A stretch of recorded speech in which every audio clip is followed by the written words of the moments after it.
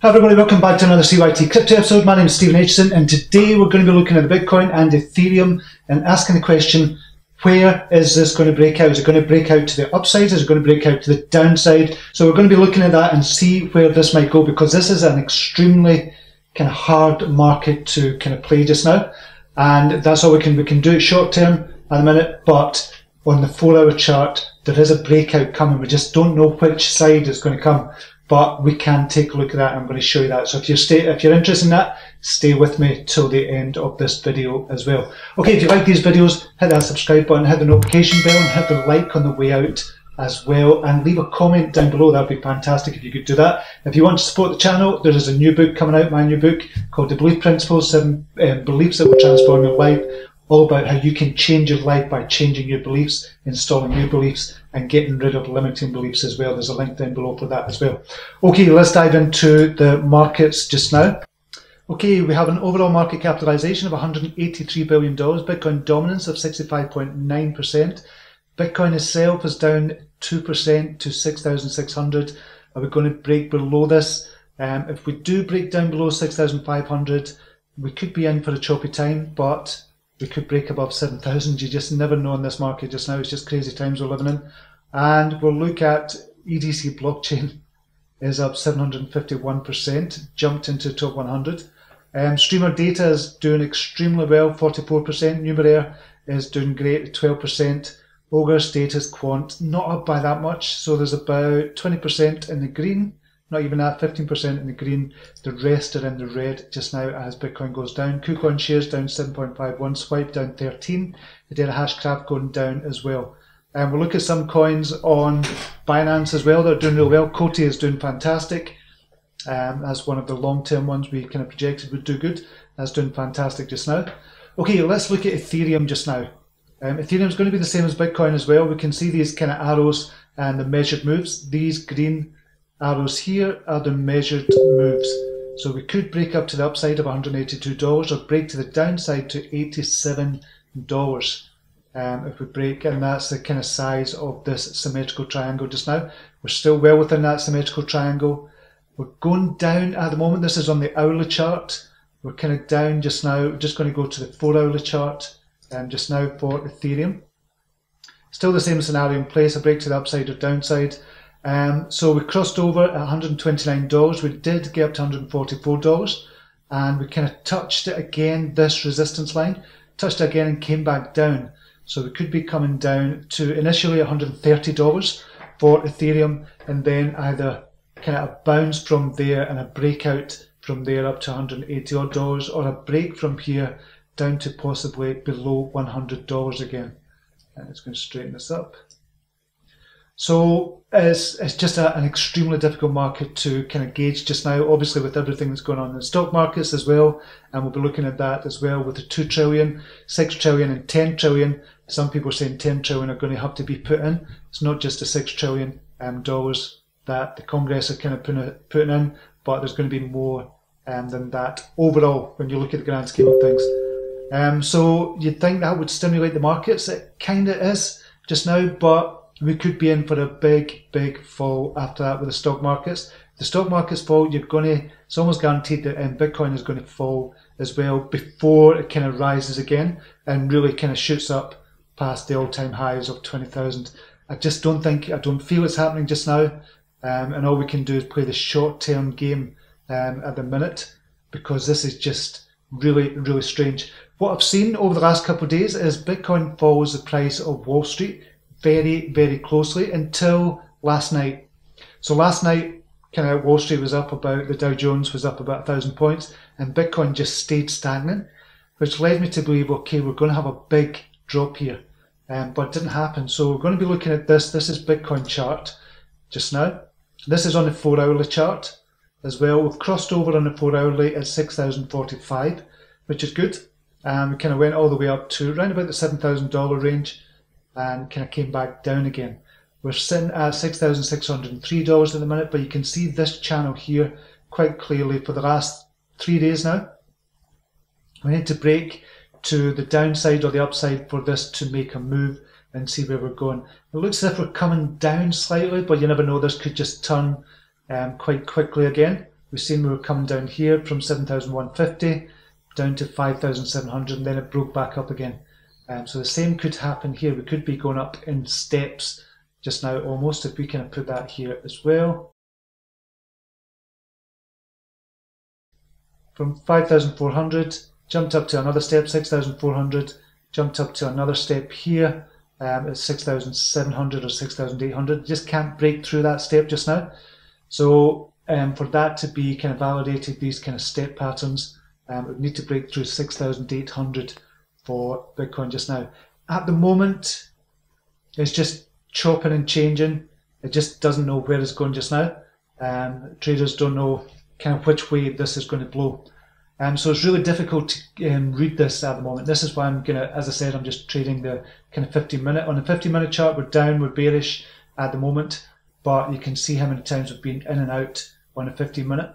So it's not that good. It's okay for trading. If you're kind of trading in and out of Bitcoin, it's okay for that, but very, very choppy.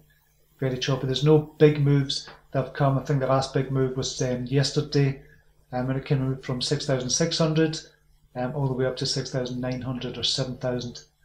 And that was yesterday, kind of early in the morning, but then came all the way back down again as well. So really, really strange, kind of eerie with Bitcoin just now, because there's hardly any kind of movement at the moment. Want to look at the guppy. This is a kind of weekly guppy. We've not looked at this in a while. We're still green, and this is on a weekly chart. We're still green in the guppy just now, the super guppy. Just now it's still green, but you can see if we kind of zoom in here, we're just kind of turning grey at the moment. Turning grey, but we've got two weekly green candles here that are kind of pushing it up and keeping it up there just now. I think if we have another kind of red candle, we're going to turn red very soon with the super guppy, and we shouldn't really kind of do that. Looking at the past kind of super guppies, we've seen this kind of prolonged period of super guppy. Just looking at history, 700-day period, 427-day period, and we should have a 1400 or around about 12, 13, 1400 day period of green as well. 1100 we've got there, and going up to $192,000 for Bitcoin. Obviously, when you think about it in the context of what's happening just now, that doesn't seem likely it's going to go to $192,000, but it's just within the context of the moment. And this is why we can only look at what's happening right here, right now as well. So at the moment, it's just kind of jumping up, 6,622 just now. Okay, we'll look at the ETH bears and the ETH bulls as well. This is the ETH bear coming down just now, 13.18 it is at the moment.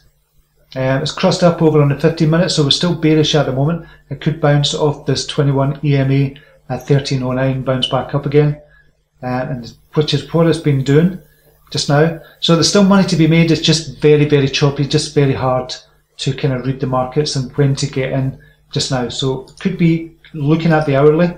Might be better to look at the hourly, but again, this is choppy. It did cross over at 12.62 for the bear, and it's back in bearish territory just now on the hourly.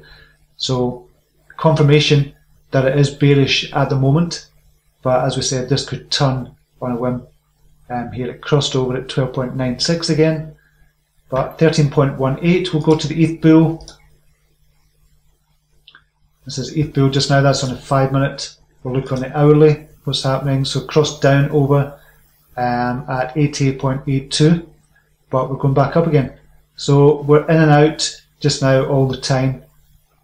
Dow Jones, let's look at the Dow Jones just now, 21,200 at the minute. Obviously it's changing just now with the futures, but I want to show you a pattern just now. I'm just going to change this. Okay, so we hit this line. We had previous resistance here, around about the 18,300 level. That was previous resistance, strong resistance as well. Kind of knocked on that door a couple of times before breaking through. That is now acting as support just now. So 18,265. You can see a big candle there that jumped up. This is on the weekly as well. It jumped up, and it's one of the biggest kind of weekly jumps in history of kind of the Dow Jones. But that's because of obviously the big, huge drop that happened here, 30% or so. So you're going to get these massive bounces as well. So that really doesn't mean anything to me. This is more important. This line here, acting as support. So it could be that we come back down here on the Dow Jones and kind of bounce off there. It might be kind of double bottom and go back up again, or we could break through that and go down to previous support, which was kind of around about 2007, 2008 when the last economic crash happened. And that would act as support because it was previously resistance, and that could be all the way down to 14,000. And that number signifies a drop of about 53%, which is what we went down in 2007, 2008. So I'll show you that just now, a measured move, or a measured kind of look at it. So it went down 54% from 2007 all the way to March 2009. And from here, if we fell 54%, you can see we're just under this line here, right about 13,000. So I'm going to say 14,000 when that was previous resistance. So we could come down to 18,200. If we break down below that, we could go down to 14,000. How's that going to impact Bitcoin? It's going to impact it big time. It seems to be following the Dow Jones very, very closely just now. So if you keep an eye on this as well, this is the stock markets. So this is kind of like the futures. This is what IG.com are saying is kind of the bell is going to open at minus 376. Here, obviously they don't know, they're just kind of guessing. This is a kind of spread betting platform. This is the FTSE 100 just now, minus 55. The DAX is down 134 at the minute, back below 10,000 again. And Wall Street is down below 21,000. But we've seen it yesterday going up big time there as well. So Dow Jones kind of yesterday went up to 22,000 before coming back down again. Why are we talking about the Dow Jones? Because it's got an extremely important bearing on what's happening just now. Obviously with the trillions of dollars going into the markets at the minute, with the kind of Congress and kind of President Trump kind of doing his thing with quantitative easing and just kind of helping out the economy. Overall, I don't think it's good for the economy, but at the moment, it's giving people a little more confidence. Me, it would just be, okay, we might go up in the short term, but where's it going to go in the long term after this? It's just going to be a bit of a shitstorm for the next possibly year or so. It's probably going to last longer than we actually thought with this coronavirus. Nobody's going to work. Remember, hardly anybody's going to work. There's a lot of people just staying at home just now because they're not going to work. That's going to have a massive economic impact on the economy. We're not seeing it at the moment, but the next 2 weeks, 3 weeks, 4 weeks, couple of months, we're going to see that impact. And how's that going to impact the stock market? How's it going to impact Bitcoin? I just can't see it, Bitcoin, rising from here. I really can't see it rising from here. It's just kind of crazy to think that it could rise big time from here. However, it could be that people turn to this instead of going to gold. I don't think we're there yet, but it could be that we turn to this instead of going to gold. And gold had a massive jump up as well.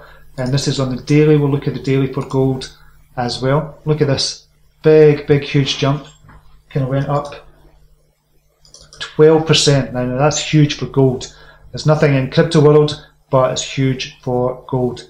So gone up, a lot of people are going into gold just now. And Bitcoin, obviously, when, it's not a case of if kind of Bitcoin survives and stuff. I think when it turns into the digital gold and people go into Bitcoin as a safe haven, I think that's coming.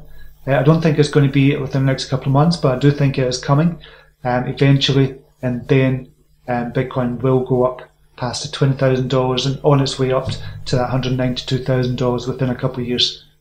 That's my thinking with that. Ethereum is still extremely bullish on Ethereum as well. I think that's going to lead the crypto space as well.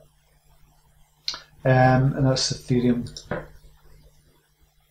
So we're down at the moment, and it could go down further. I'm expecting further downside for Ethereum and for Bitcoin and for other alts as well, obviously.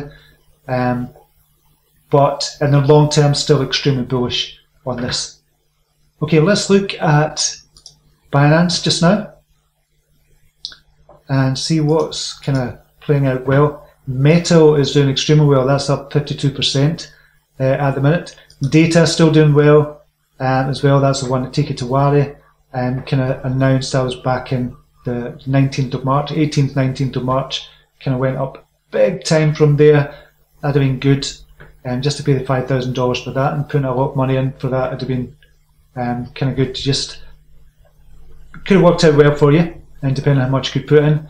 Core cost is not really up, it's just switching between 4 and 5 Satoshi at the minute. Coti I still think is a good long-term play, and that's kind of crossed over on the day. In the 4 hourly you can see that 213, it's gone up to 255. It did go up to 270, but I think that could rise again, depending on what happens with Bitcoin over the next couple of days. That could rise again to 455 or kind of possibly even higher. But we'll see with Coti, you just don't know, but it's actually done really well in these kind of tough economic times. And the crypto market has been one of the best performers. And you can see we did get down to 200. But remember, a couple of weeks before that, it was only 116 Satoshi on KuCoin when we were talking about it. So it's held up extremely well, and it's at 255 just now. One of my long-termers, I think that could be a brilliant one. I'm not going to look at any news. So really that's it for just now. I just want to kind of show you where we could be going and why the stock market is so important to watch just now. If you see and watch this, so Wall Street just now, futures is minus 263. It was about 100 points lower, I would imagine now. Bitcoin price has gone up slightly. Yeah, there we go. 6636, so it's following it very, very closely. So if you keep an eye on this, I'll put a link down below. This is ig.com/UK/welcome-page. You can keep an eye on it and just look at the Wall Street price. When you see this going down big time, you're going to see about 30 seconds later that Bitcoin price is going to follow. I've been watching this all day yesterday, but when the bell opens at 1:30, what is going to happen there, I just don't know. So we need to wait and see, but Bitcoin is following that price very closely. Even if we kind of look at this just now, as this goes down, you probably see Bitcoin going down, or down further. So if this drops below 300 points, you'll see Bitcoin falling again as well. 6631. 270. We're not going to see it at the moment, but keep an eye on that because there seems to be a direct correlation. 284, you probably see Bitcoin coming down. Yep, it's coming down. So it's very, very clear. It's not coincidence. I'm saying it's not coincidence. I just don't know why it's happening just now, but it is directly correlated with that. It seems to be directly correlated, and I was trading it yesterday using kind of this. So 26 is coming back down again, so we should see Bitcoin going back up. Again, in about 30 seconds, we should see a jump up to past 6630 again. And there we go, 6630. So it's taken a bit, it's a 30-second lag, and I would imagine if this is coming down, yep, we'll see Bitcoin going up even more, probably.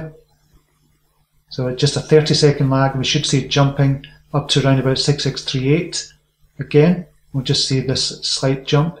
And then I'll finish it there. What are we on? 236. Should see a slight jump here as well. Yep, there we go, 6635. Direct correlation. Okay, that's kind of weird when you kind of see that direct correlation. Very, very strange. But it is happening just now. So keep an eye on that. I'll post a link down below for that ig.com and show you how that is. Because you can get a 30 second. A 30 second is going to be quite good for you if you're kind of scalping as well.